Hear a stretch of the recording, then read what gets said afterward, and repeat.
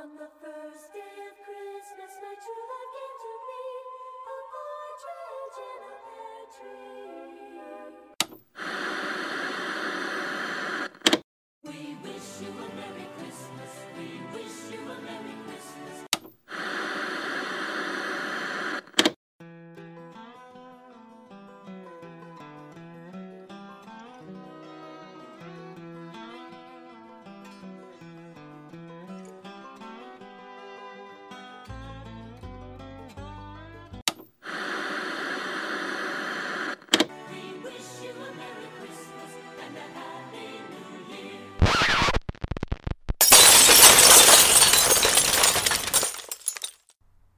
You didn't actually think that this was going to be pleasant, did you?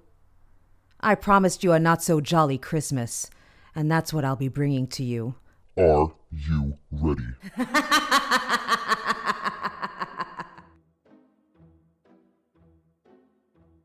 Welcome, friends, to a very special Creepmas episode. Before we get started, I want to wish all of you happy holidays, my sugar babies. All right, that's enough with the pleasantries. Let's get on to our special Creepmas episode. Tonight, I'm bringing you tales of demonic creatures that once roamed the streets of villages across Iceland, Western Europe, and the East. Christmas time might be a time for joy and festivity, but you already know how I feel about that. Not so long ago, tales of the dead and demonic forces roaming were a cause for concern, especially to naughty children. As I mentioned, this is a bit of a different take on our previous Creepmas episodes, as I'll be adding some commentary. And you know that I'm into the naughty kind of commentary. So get ready to cover your ears, settle down with your hot chocolate, chocolate, and listen to the terrifying myths, legends, and folklores brought to you by our ancestors. Listener's discretion is advised.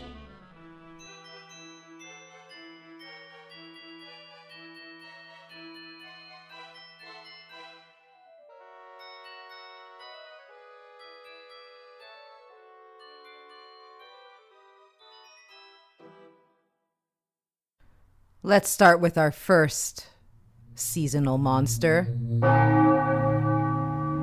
Krampus. Krampus resembles an anthropomorphic demonic goat who punishes misbehaving children.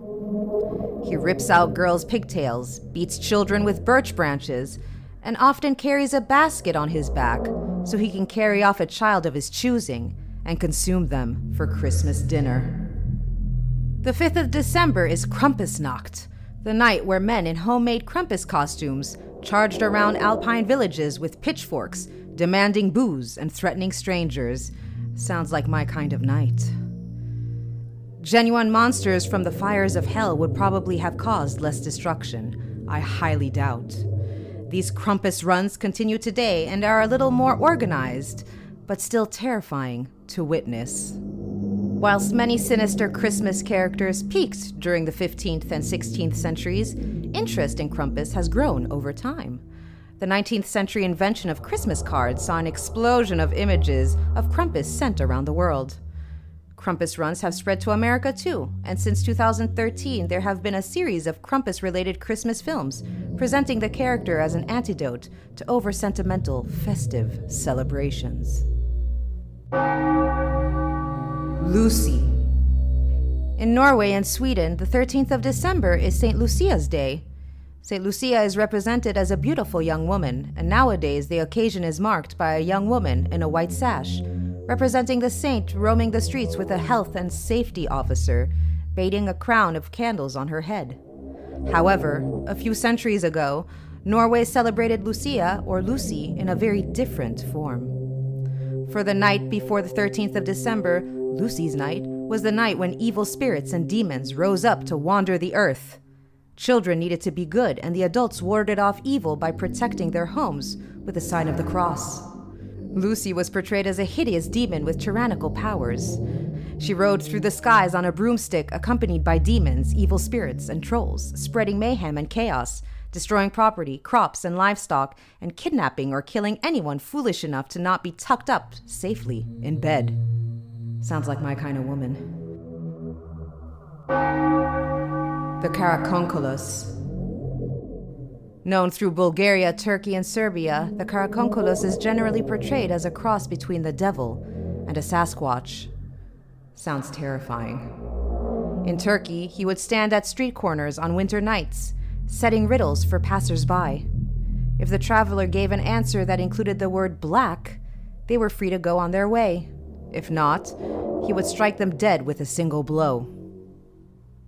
Elsewhere, the Karakonkolos' favorite trick was to disguise their voice to pretend to be someone's friend or relative and lure their intended victim out into the snow. Sometimes the creature would set them in a trance and leave them to roam free, but in Serbia, the Karakonkolos preferred to jump on the victim's back and use them as a personal taxi service.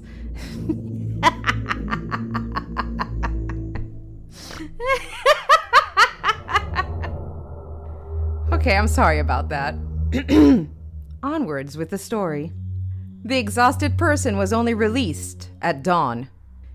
If you invited a Karakonkolos into your house, they would feel compelled to imitate their host's behavior.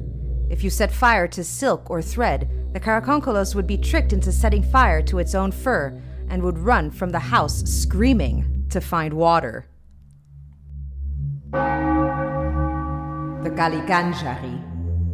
In Greece, and also in Cyprus, but in Greece, a group of demons called the Galiganjari were said to spend the year underground, sawing through the tree of life that ran through the earth. Each December, when just a single thread held the tree together, the 12 days of Christmas would compel them to come overground and wander the earth. By their return in January, the tree had repaired itself, and they had to start again. Once overground, they caused mischief and chaos, but above all sought to steal any child born over the 12 days of Christmas, and would turn the baby into one of them. They could be kept at bay by binding newborn babies in straw and garlic. You could also stop the creatures from getting into your house by placing a colander outside the door. The Galiganjari would be compelled to count the holes, but because the number 3 is holy in Greek, they would fail to count that number and have to start again. This would occupy them until sunrise, when the house would be safe until darkness fell again. Frau Persta. Well, I just said her name a bit dramatically, didn't I? Think I might tone it down a bit. In pre-Christian traditions, Perchta was an alpine goddess whose particular celebration day coincided with the 12th night. After pre-Christian religions were displaced, she instead became a demonic witch who stalked villages, punishing anyone who dared to displease her. Of course she did. Sometimes she appeared as a mischievous, disheveled old woman. Of course she was.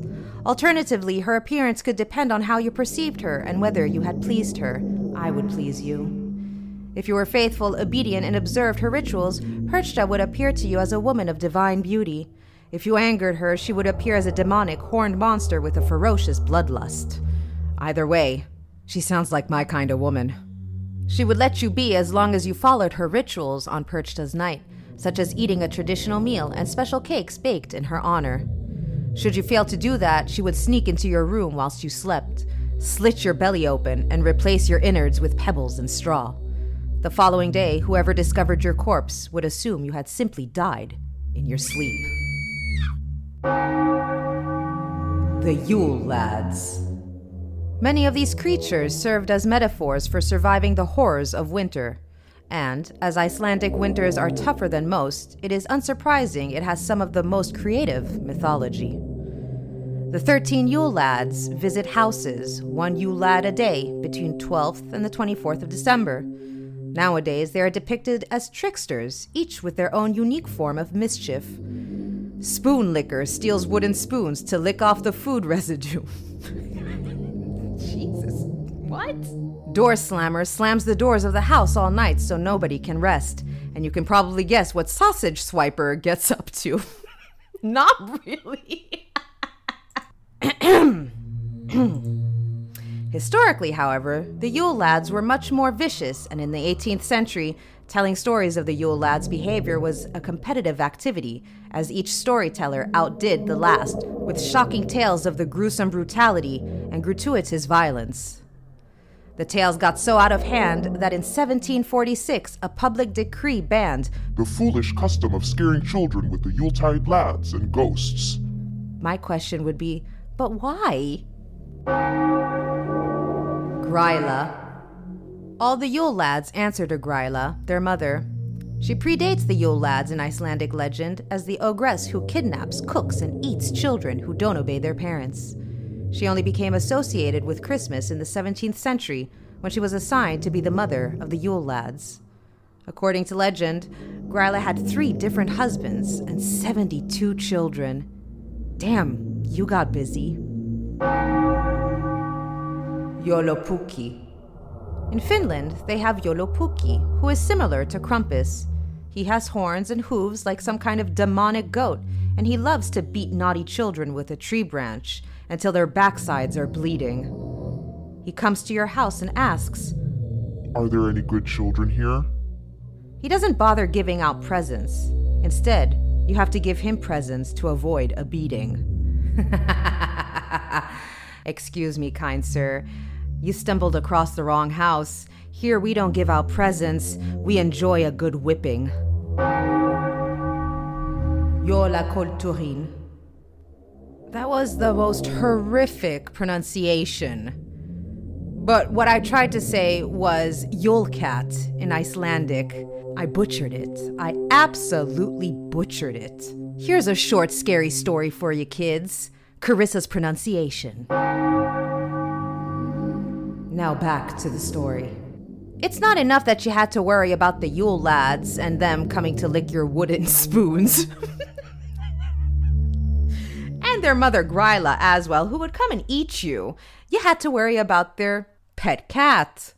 Now for many, a Yule cat might conjure up images of a lovely kitten in a Santa hat, but Jólakultúrin, who first appeared in the 19th century, was a huge, ferocious beast with razor-like whiskers, blazing eyes, and terrible claws, who consumed any child who did not receive new clothes on Christmas Day. You're asking yourself, why did that child not receive new clothes on Christmas Day? That's because that child was a naughty child.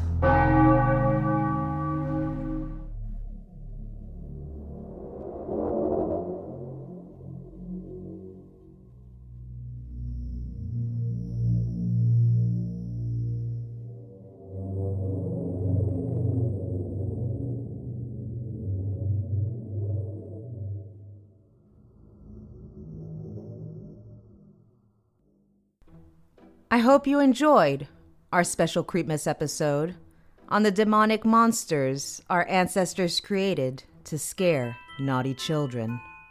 Remember to stay safe this holiday season. I'm sending you much love, light, and many blessings, my sugar babies. From me, myself, and I hope you have a good night. I'm Carissa Vickus, and this was Beauty Unlocked's special Creepmas episode.